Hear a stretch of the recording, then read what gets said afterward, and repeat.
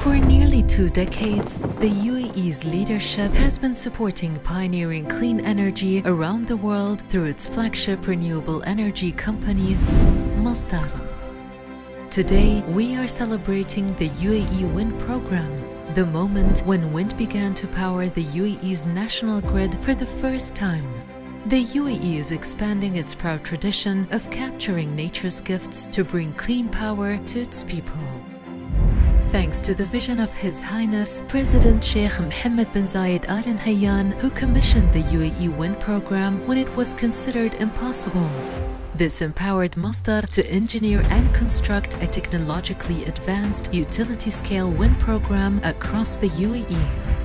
In 4 stunning locations, 23 turbines rooted in UAE soil have begun spinning, generating over 100 megawatts of clean energy, powering 23,000 homes and displacing 120,000 tons of carbon dioxide.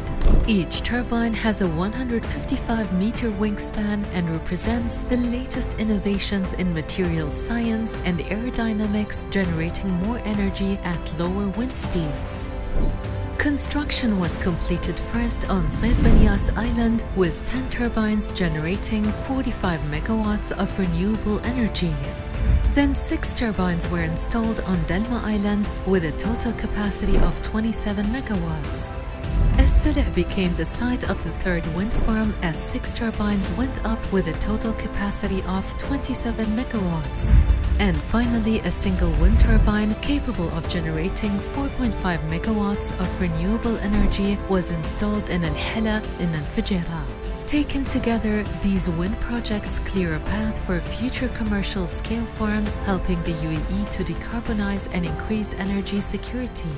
Aligned with the UAE's Net Zero by 2050 strategic initiative, wind power is evolving our renewable energy mix. With the UAE set to host COP28, the UAE is leading the way in climate action for a cleaner, greener future.